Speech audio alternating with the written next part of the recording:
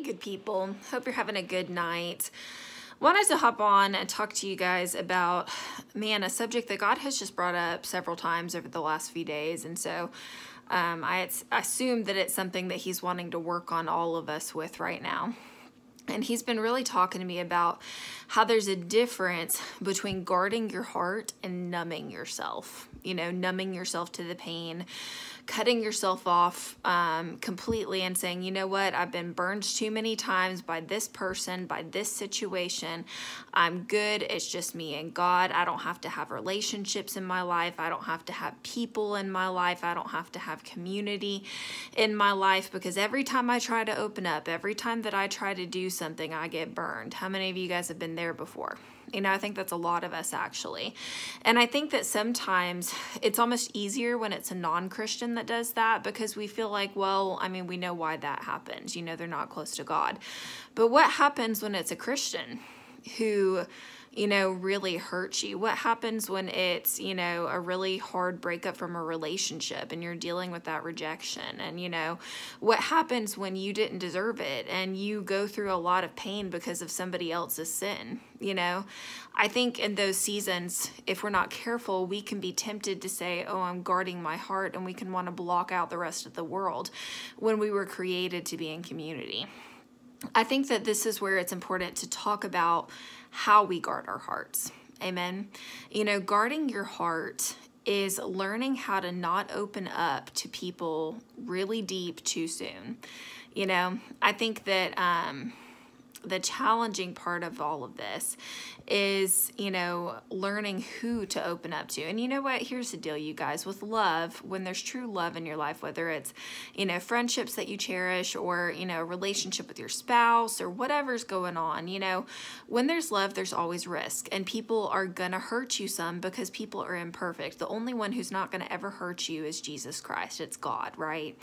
And so, you know, it can be so hard after you've been through seasons of intense pain to numb yourself. And by numbing yourself, you go, you know what? I'm just not going to even try anymore. I'm not going to open my heart up. And I feel like this is applied to a bunch of people in the body of Christ who have come through really traumatic seasons where they've kind of been in shutdown mode, and they said, God, I don't even care anymore. I've given up on, you know, being in communion with people, being in connection with people. I've given up on having healthy friendships, and God, I'm just done. I don't want to deal with this anymore. And we've labeled it as guarding our hearts. And God is wanting to bring healing, you know, to people who have been through a past season like that. You know, I think it's safe to say that we need to have those confidant people in our life who their actions, not just their words, but their actions have really lined up and proven to us, hey, this is a person that has stood by me through thick and through thin. This is a person who has been there for me. This is a person who, you know, I can trust their character because I've seen it over the years, you know. And not everybody deserves to know the most intimate parts of you. And so I think our mistake a lot of times as Christians is we go, oh, that's a Christian. And so we assume that they're safe. And so we blab our entire life story. And then we forget that they're human, and humans are capable of mistakes. And we get really, really hurt and wounded and burned, especially if it's a person in leadership, that really messed up and we feel like really did us wrong, right? And so it's hard, whether it's a relationship breakup that you've been through that was really hard, whether it's being wounded by someone, you know, in leadership in your personal life, whether it's betrayal by a friend. You know, we all walk through these seasons where we can be tempted to shut down and to numb ourselves from the pain. And so I think that there's different coping mechanisms that people use. The first coping mechanism is once people get done with a relationship, a friendship, and it doesn't go the way they want it to, they never process it and they just immediately hop into the next thing. So what they're doing is they're never getting to the root issue of what caused that thing to mess up in the first place. And so they run around with all this baggage and they bring it into the next relationship, and that falls apart, and they never address that their heart is hurting. They never address those emotions that they really needed to process from the last thing that they just went through. So it brings this new baggage into the new relationship, and often what happens is we can be tempted to cast blame on that other person and go, it's all their fault. I just keep dating crazy people. I just keep interacting with crazy people. And all the time we've never allowed allowed God to process that stuff in us. We've never allowed him to heal the pain. We've never allowed him to yank that Band-Aid off and to really remove that numbness that we've tried to bring in so that we don't have to address that thing because it hurts too bad. Who am I talking to today? You know, I think that a lot of the time God kind of wants to treat our wounds almost like, let me give you an analogy here. You know when you get a cut or a scrape and you pour alcohol on that wound because you don't want it to get infected, hydrogen peroxide, whatever you got around? It doesn't feel good, right? It stings when that antibiotic, when that whatever it is, that cleansing agent that you pour on that wound actually hits it, because the property of that thing is to clean out the old stuff, and it just doesn't feel good in that moment, right? You guys ever, you know, used hand sanitizer when you've had a paper cut? You may not have even realized you had a paper cut, but when that antiseptic hit the paper cut, you went, oh my word, this is so painful, right? You know, it's like, how can a little bitty paper cut hurt so bad, right? I think that a lot of us, when we come through traumatic seasons with relationships of any sort that we've had struggles with or whatever, what we're tempted to do is to not pour that antiseptic on it. We're tempted to not allow God to come in to pour that cleansing agent over that wound. And as a result, it can get infected. And it can cause us to not be open to new, you know, relationships that God has for our life, new friendships that God has, new opportunities. You know, your relationships can even affect business stuff. You know, if we don't allow God to really come inside of us and to, you know, deal with the hurt and to deal with the pain and to cleanse us and to prepare our heart for the new. You know, I think a lot of the times we wait on other people to make it right when we've gotten through a relationship that was really tough, when it's dead, when it's already over. You know, it's different for couples who are actively in a relationship sorting through stuff. That's different. But I think a lot of times what we wait on is we wait on that other person to fix it a lot of the time.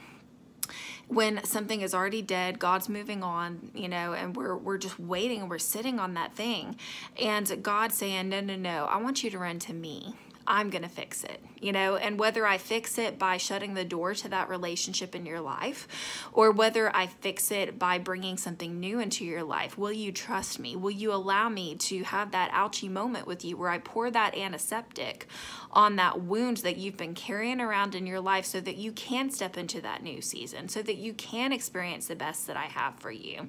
I think that so many people are hanging on to something dead, you know.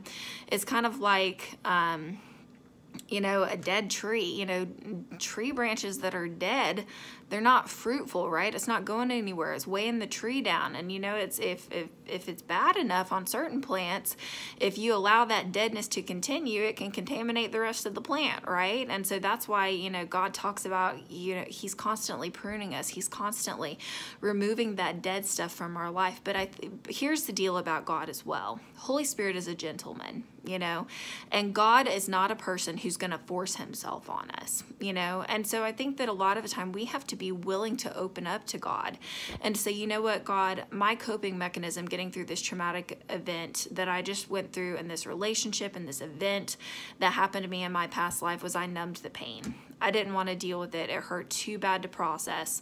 But God, I don't want this thing, this dead thing that I've been holding on to over here to hold me back from the blessing that you want to bring into my personal life. Amen. So often we're holding on to dead stuff and it's preventing God from bringing that new exciting thing that he has for your life. And we're not allowing him to process that stuff because it hurts in the moment, right?